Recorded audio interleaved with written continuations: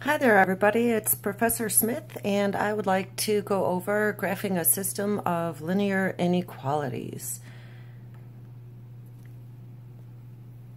As you can see, I have three different inequalities here that I need to graph on the same coordinate plane in order to find the feasible set, which we're going to represent by a capital S. So in the first inequality, the y is greater than or equal to negative 1/3 x plus 3. We have a y-intercept of 0, 3, which means that the first point on our y-axis will occur up 3 units on the y-axis.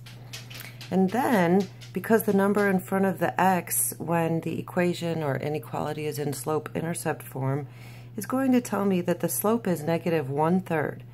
That means from my y-intercept of 0, 3, my pattern is going to be to move down 1 unit and right 3 units and put a dot. And I'm going to repeat this pattern a couple of times till I get to the edge of the graph. And I'm also even going to turn it around. Instead of going down 1 and right 3, you'll see that if I go up 1 and left 3, that still falls in line with the rest of the points. So when I'm doing this, I like to be very accurate. So you can see here I've made my points go all the way to either edge of the graph, and when I put my straight edge on, I'm going to use a solid line because this inequality has a partial equal sign in it. And in order for this line to represent an inequality, I need one of its sides, namely the true side, to be shaded. So I'm going to pick a test point of 0, 0. And in this pink inequality, I'm going to replace the y with 0 and the x with 0. And when I do that, I get 0 is greater than or equal to 3, which is false. So the 0, 0 side of the line, which is beneath it, is the false side. Therefore, above this line is going to be the true side. And I'm just going to use arrows so that my picture doesn't get too crowded for your view. And now I'm going to move on to the next inequality, the blue one. Y is greater than or equal to negative 4/3 x plus 4. Again, this is in slope-intercept form, so I'm going to start with my y-intercept of 0, 4, which is up 4 units on the y-axis, and I put my dot. And then the slope m is the number in front of the x, which is negative 4/3. So from my y-intercept of 0, 4, I'm going to move down 4 and right 3. Again, down 4 and right 3. And I'll even turn it around, go up 4 and left 3. That's about all I have room for. So I'm going to get my straight edge, and again I'm going to make a solid line because there is a not a strict inequality here. If it were strictly greater than, then I would use a dashed line. Now I need to choose a test point. Again, 0, 0 will be a good one.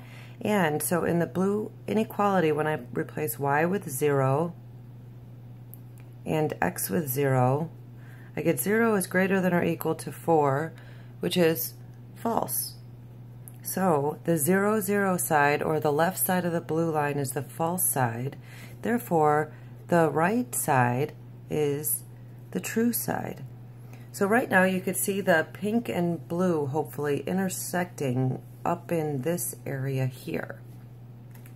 Now my next and final inequality is y is greater than or equal to x.